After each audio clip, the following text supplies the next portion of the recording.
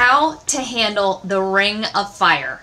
Sit with me for a minute and I will tell you how you can get through the ring of fire with no meds. And just for listening today, I would love to offer you my tearing cheat sheet. This is going to talk to you about how you can birth your baby gently and beautifully with no tearing. If you're interested, let me know below and I will connect you with that resource. If you don't know me, my name is Kristen and I am a pregnancy coach. I work with mamas all over the world. Every week, I'm bringing you practical tips on what you can do to give your baby a beautiful birth and a beautiful beginning. Now, I would love for you to follow me. Just hit the subscribe button and you will get every tip as soon as I publish it. Now, again, let's talk about what you can do to prevent tearing and handle the ring of fire without any medication during your baby's birth. Remember, the first thing that you need to know is that prevention starts during pregnancy. You may not be thinking that or even realize that, but the reality is that having handling the ring of fire, sorry guys, I'm off of a 1-hour client call, and so my brain is definitely starting to give out on me. Real mama moment for you. Anyways, handling the ring of fire, it starts during your pregnancy, okay? You can do so many things during pregnancy to prepare your body to be able to open softly and gently, which minimizes the ring of fire and also increases your chance of giving birth over what the midwives call an intact perineum. It basically means all of the lady parts stay nicely the way that they're supposed to, or if there are skid marks or small abrasions, they heal up quickly. So that starts in pregnancy, and it starts with a good diet. Excellent diet keeps you and your tissues healthy. This includes things that aren't super popular right now. For example, getting good healthy fats in your diet. A lot of moms are still scared of fat because of all of the anti-fat hype that we've literally been living with for decades. It's starting to change now, but you need good healthy fats. You need plenty of protein because that's literally the building block of your baby and your body. You need good hydration. There are so many points of good diet. And they really make a difference because supple, healthy, well-nourished tissues just open and soften for your baby better.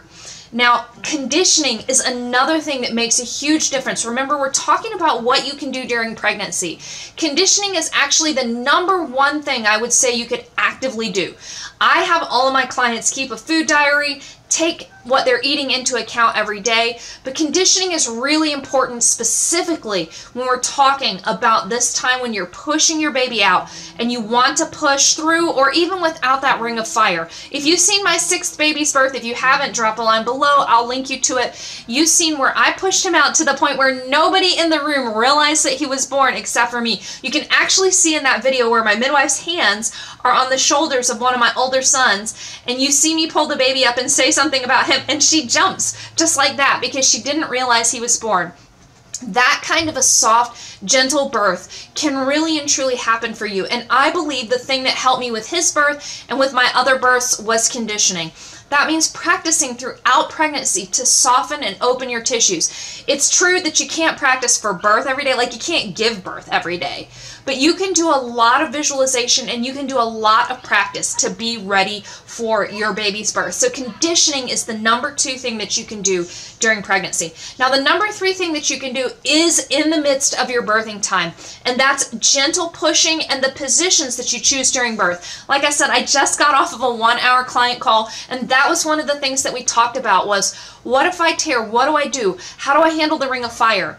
And I talked to her about different positions and gentle pushing. See, when you push like in the hospital, when you're in that position on your back with your legs up in stirrups, I will spare you from miming that. Anyways, when you do that whole legs up in stirrups thing and you do what's called Valsalva pushing where, you know, hold your breath, count to 10, 1, 2, 3, and so on. And the mom is like, you know, her bug eyes and bangs are bulging out and everything on her forehead. It's just crazy. That kind of pushing in that position may give the doctor a good clear shot as he's going in for the delivery, but those are not positions that are ideal for a birthing woman who wants to birth over a nice, again, intact perineum. Because those positions and holding your breath, deoxygenating every part of your body, including your baby, those sorts of things actually increase the chance of tearing and increase that burning and stinging. Your baby, when you're in that position, is actually having to work against gravity and come up to be born, which is, as you can imagine, it's just not the best position for birthing gently and for having your baby with less of a ring of fire. So the positions that you choose for birthing, and also following mother-directed positions and pushing, really makes a difference.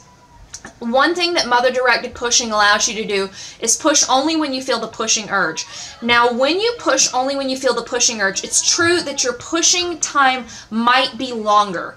You may push for a little bit longer, not a whole lot longer, a little bit longer, but the reason for that is because you're pushing only when it feels natural, and that gives your tissues time to stretch because the baby's head moves forward a little bit, and there's some pushing, and then it moves back a little bit, and it gives your tissues a chance to stretch and to rest and to stretch more bit by bit. So it's not all at once where, whoom, here's this baby head coming out, right? It's instead this gentle easing and then back and then easing and then back and then easing and back, and it allows your tissues to open more softly, more gently, and the ring of fire is less intense, and the chance of tearing is much less as well. So those are 3 tips that will help you to handle pushing in the ring of fire without having to get any medications and being able to do it in a way that decreases the chance of tearing. If you'd like to know more about how you can decrease the chance of tearing, I would love to send you my tearing cheat sheet. It is one of the biggest worries that moms have when they work with me, so I'd love to send you that cheat sheet. Just let me know below. I will get back with you on that. And again, I will talk with you soon with another tip for your birth and your baby.